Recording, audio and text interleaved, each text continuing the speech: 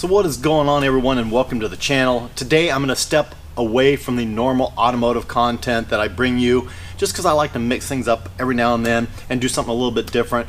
But I do have a very nice background back here for you guys to look at just in case you do get bored throughout this video. So feel free to scan back there and check out the automotive beauty that is from up here at this angle.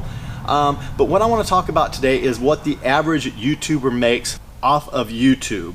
And I'm going to use myself as an example.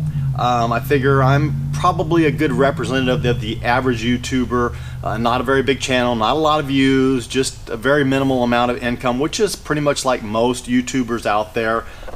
So I'll get into that and I'll tell you guys what I make, what I made last year, or what have you, and we'll talk about that a little bit more. It seems as though whenever I talk to people about making money off of YouTube, there's two responses. The first response, not necessarily the most prominent, but the first response is, yeah, those YouTubers make a lot of money. No, we don't. And the second response is, really, you can make money off YouTube? Yes, you actually can make money off YouTube. You have to have a certain number of subscribers. I believe it's like 1,000 subscribers. And then you have to have so many views a year. It's not a lot of views. And if you do that, then you can actually make money. What YouTube will do, with your permission of course, is they will monetize your videos. So they will put ads in your videos, beginning, middle, end, wherever they deem fit. And what happens is we as creators get a certain percentage of that video, whatever is made off that commercial or that ad, and then YouTube gets the other portion of it. I think it's like a 55-45 split. And of course, if people watch the videos longer, or if they click on the ad, then that money goes up a little bit, but you'll be surprised at how little it really is. So my channel, relatively small channel, I got a little over 4,000 subscribers. My average views is about where I sit every month, is between 15 and 20,000 views a month, which to some might sound like a lot. It's not very much. There are YouTubers out there getting millions of views every month, and they're the ones that are really making good money. And there are certainly people who can make very good money off YouTube. Most of us are making very, very little. What I made last year when I got my W-4 from Google, I think it was like 872 bucks. It was 870 something. So very minimal amount. So lifetime earnings from YouTube, I believe, is probably right around $1,000, maybe just a hair over, and I've been doing this about 2.5 years. So, but like I said, relatively small channel. Now a lot of people believe, okay, well, this YouTube channel has 100,000 subscribers, they must make a lot of money. No, not necessarily, because it's all about the views. There are channels out there that have very few subscribers but get big views every month, and they can make very good money. There are other channels out there that have well over 100,000 subscribers, and they're really not getting that many views, and quite honestly, some that are only making maybe about what I'm making, maybe a little bit more.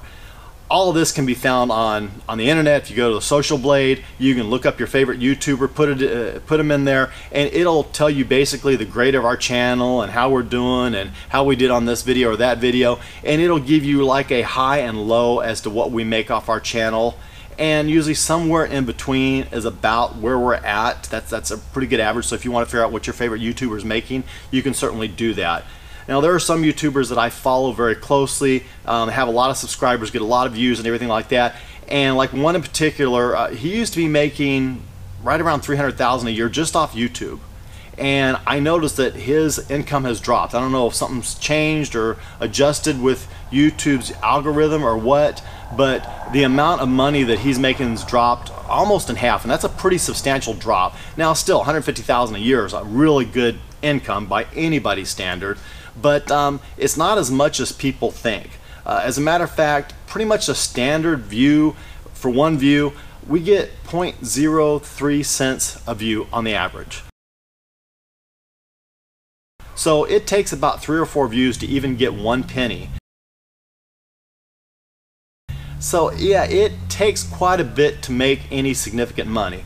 Now some YouTubers, they have businesses that they are able to advertise over their channel, and they make money off that.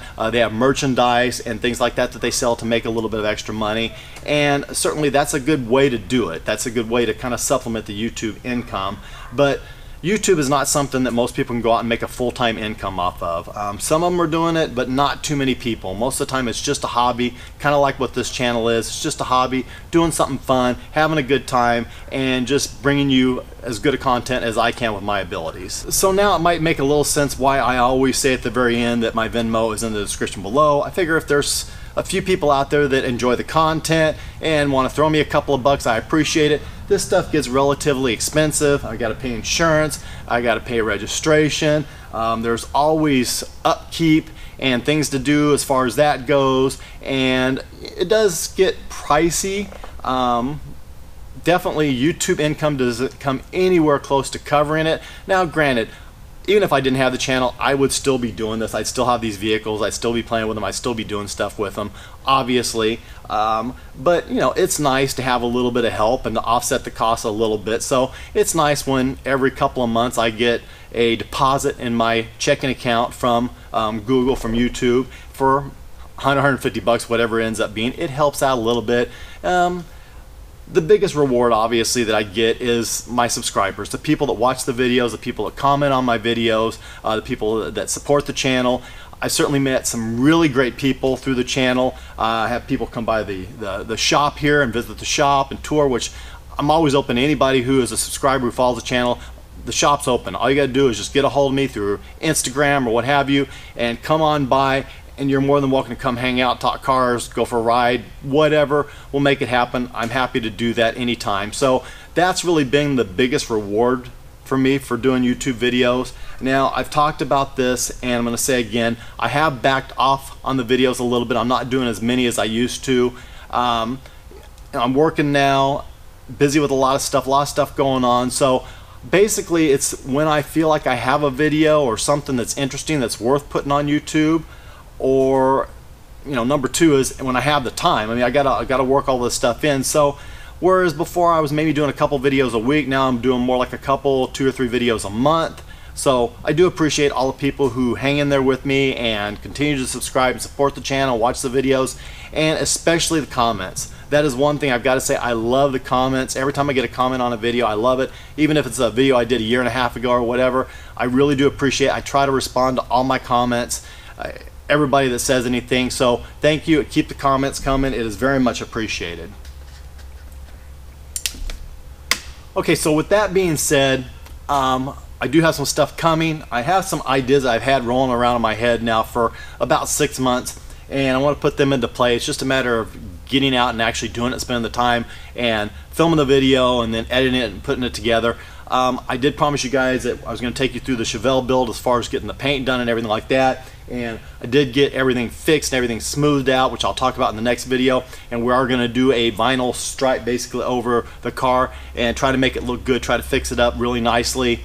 And I've got a few updates on the car that I want to talk about. And then of course there's some other stuff I've got going on. My wife and I are planning on doing some car events right here at the shop, and we're going to invite a bigger group of people, hopefully get more people to show up and have a good time there. So I will definitely be doing videos on those. And then of course there's cars and coffees, there's car shows and things like that.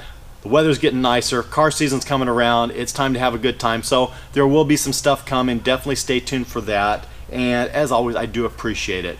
So, ending on that note, don't forget to like, share, and subscribe. My Instagram, my P.O. Box, and as always, Venmo will be in the description below.